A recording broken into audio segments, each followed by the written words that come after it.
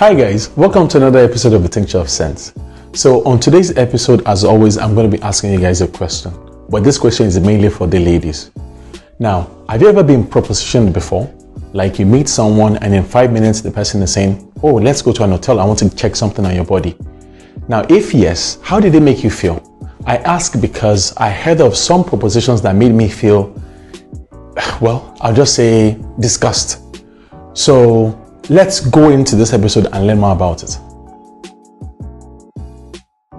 From time immemorial, men have been propositioning women, some decently and others very much indecently.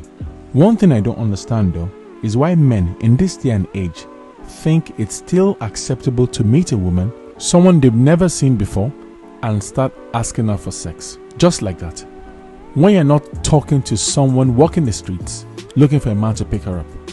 The scenario I'm describing here is essentially, hello, nice to meet you, I think we should go to an hotel.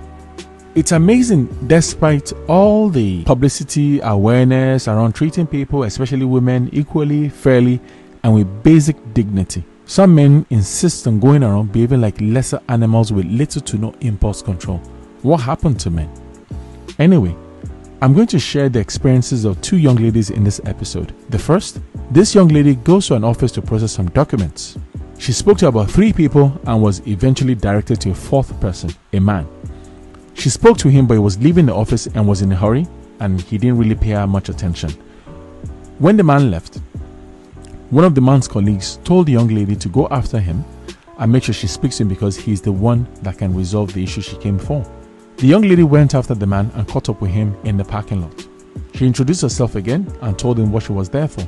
He gave her an explanation about the issue she was having and why she was having it and how it could be resolved. But he said now he's in a hurry because he had to step out briefly and offered her a ride. She got into his car and before he drove 2 feet, he asked if she had a boyfriend. She said she doesn't, and he goes on to ask her if he could take her to a nearby hotel to check her hymen, since she hadn't had sex in a while. The conversation went downhill from there. It culminated in him telling her that he's married with kids, but whenever she needs her engines oiled, she's free to call him. Like, yes, seriously. The encounter essentially went from 0 to 100 in less than 3 seconds, a world record. Why do men think it's okay to speak to women in such a way? Now, for the viewers that say it might have something to do with the way the woman was dressed, or it's because she got into his car, you should be ashamed of yourselves. Firstly, what could she have worn that suggested to the man that she wants her hymen checked? Secondly, since when did accepting a ride signal that one is open to sexual harassment? How can a sane human being think this is an acceptable line of conversation? On to the next woman's experience. A young lady's mother was ill and needed to go to hospital, but both her and her mother didn't have any money. They made some calls and eventually her mother's cousin asked her to come and see him for money. While she was on the phone with him, she thought she heard him mention condoms and an hotel, but she thought she was hearing things and didn't think much of it. Anyway, on getting to the man's office, her mother's cousin, the man started professing his love for her and told her he can take care of her and put her on a salary if she agrees to, well, what else? Sleep with him. And if she agrees to go to an hotel with him right away, he will write her a check she can cash after the encounter. She said thanks but no thanks. Needless to say, she left the man's office empty-handed. Now, just to reiterate, a young lady went to see a man, her mother's cousin, for financial help to help pay the hospital bills of her ill mother. And the man wanted to sleep with her before he could render assistance.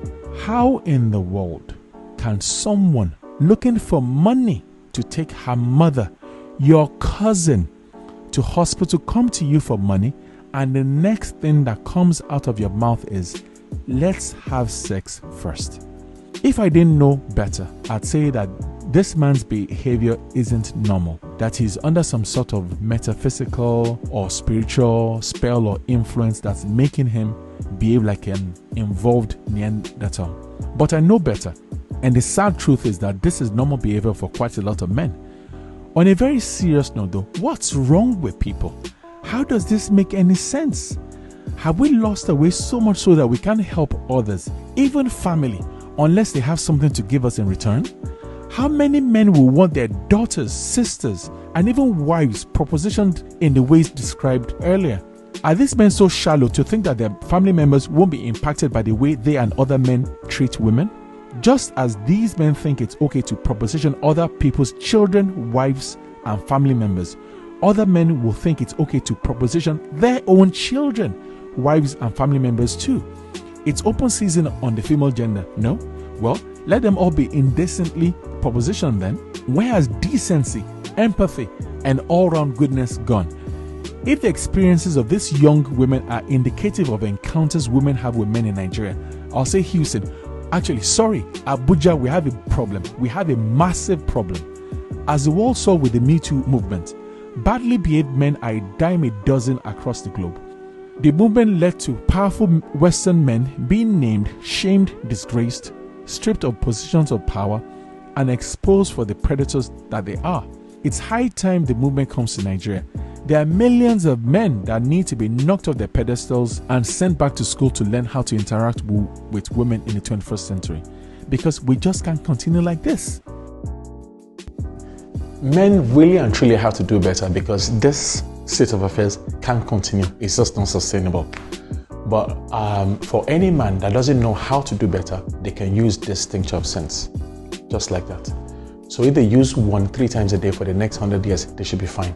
So on that note, I'm just going to say thanks for watching. Look out for our next video next week.